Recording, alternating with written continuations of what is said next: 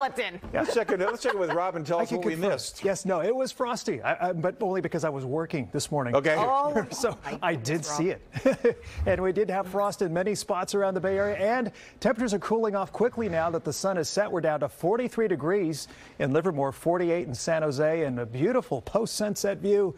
San Francisco, 50 degrees. Notice the wind direction still slightly offshore, which means we could see a little more of that patchy fog inland drifting into our north and east bay valleys by the morning.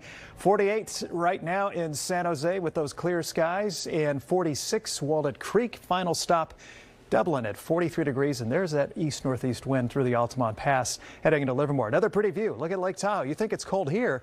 It was 6 degrees this morning at South Lake Tahoe. So for the rest of the world, this is cold weather. For the Bay Area, 30s probably feels a bit chilly for us. So for Lake Tahoe, good news for travel plans. You saw the alert wildfire cam up there at Heavenly. We've got good travel tomorrow into Monday. Then everything begins to change back to winter storm warnings by Tuesday. So for tomorrow morning, more patchy fog and frost out there with those mid-30s in the valleys. And for tomorrow, highs still pretty chilly inland. We'll see some upper 40s and low 50s for those north and east bay valleys. 57 in San Jose, 54 San Francisco.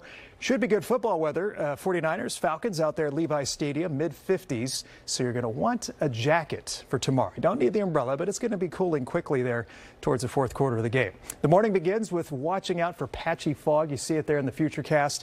And then for the afternoon, we're beginning to see increasing high clouds. So for now, the storm is a little too far off to the west to bring rain chances by the end of the weekend.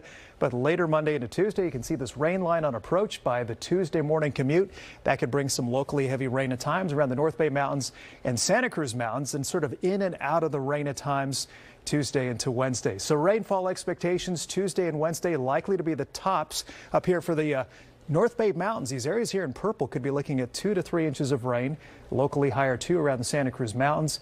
But there's more still coming in as we get into Thursday and Friday. Wind and rain at times. The good news, I think, of these futurecasts is you're showing here that it's really not stalling out too long over any given area. So the rain totals are big, but they're being spread out over 5 days. And then we start to trend cooler heading into Friday and Saturday as these storms kind of drop in on us. Snow levels as we approach Christmas Day, by the way, could be close to 3,000 to 4,000 feet. So you put all of this together. 7 days of weather for the Sierra could bring another 6 to 7 feet of snow, and all the way down to Placerville and Auburn. That tells you something about how chilly things will get just in time for Christmas Day.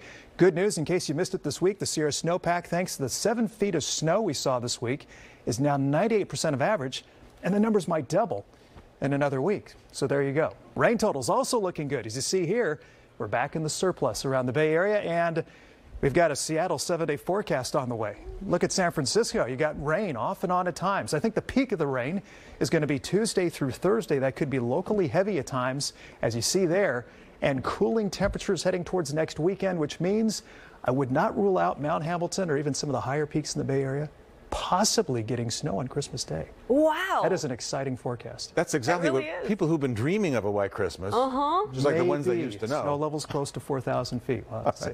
Fingers crossed. Fantastic, Rob. Thank you.